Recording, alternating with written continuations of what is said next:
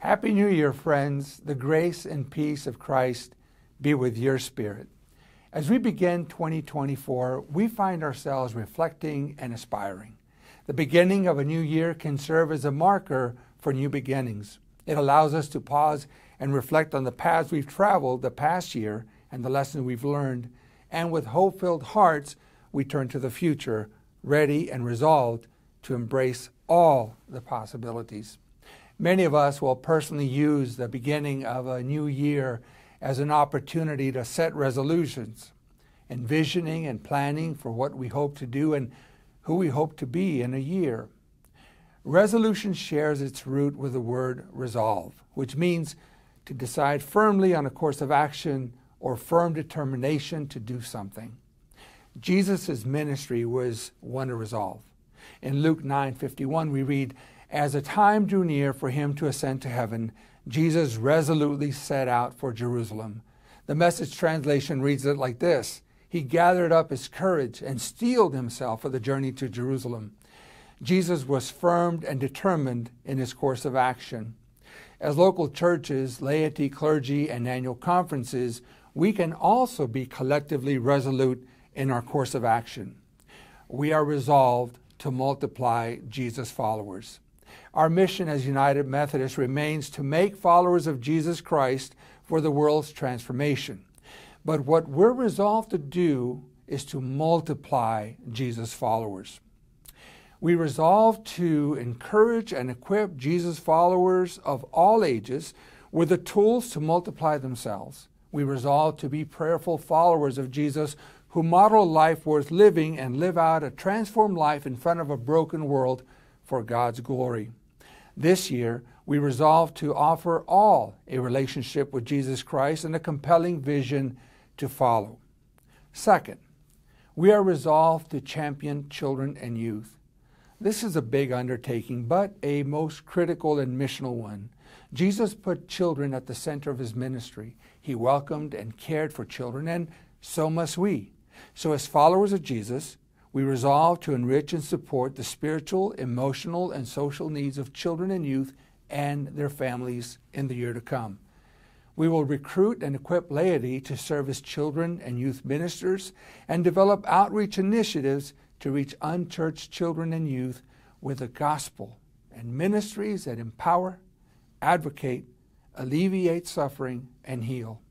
We will advocate for young people's safety and security and church environments where children and youth feel valued, respected, connected, and heard.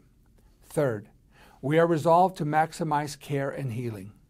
Everywhere we look, we see the impact of depression, guilt, loneliness, addiction, stress, anxiety, division, and strife. But as a church, we are uniquely equipped to speak hope and life in the face of these ills. This year, we resolve to offer systems of support, resources, and training that lead to wholeness and human flourishing. Fourth, we are resolved to pursue and embrace diversity. You know, we live in one of the fastest growing and diversifying parts of the country. The nations of the world no longer live only across oceans and international borders. The people of the nations of the world live right next door. Jesus tells us to go and make followers for him who confess him as Lord, put their whole trust in his grace, and promise to serve him as Lord of themselves and of the nations. So to be a church of Jesus followers in this racially and culturally diverse demographic landscape that reflects Christ's openness and inclusion of people of all ages, nations, and races, we resolve to grow in our cultural awareness and understanding. We will learn to build relationships with people from different cultures and appreciate diverse customs, traditions, and values to establish connections based on mutual respect and shared experiences.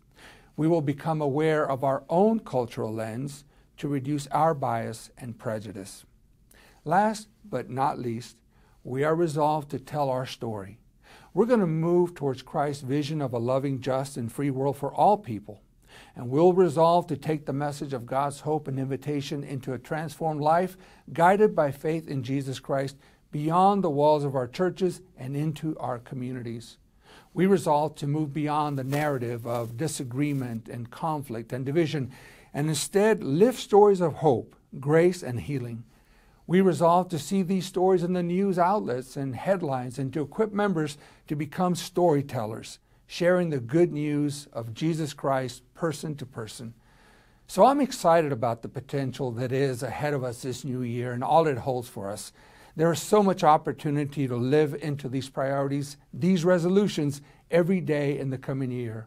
And you know what? We are poised to build on our solid foundation, unifying and aligning our conferences, gifts, talents, and resources to do this important work in new, thoughtful, and effective ways. So as 2023 ends, I want to celebrate your dedication and great year of ministry. You have shaped Jesus' followers of all ages through your congregation's nurturing and outreach ministries and provided a strong, needed witness for Christ in the world. You've cared for individuals and families' emotional and spiritual needs during most challenging times. You've met needs in your community through your outreach ministries of compassion and mercy and justice. And for all of this, Jesus rejoices and God is glorified. Together with you, I look forward to the even greater things that God will do through us in the next 12 months. So may God, who knows how to give good things to those who ask, may God give us strength, bless us, and multiply the life-giving ministry entrusted to us by Christ for His glory. Have a great year. Peace.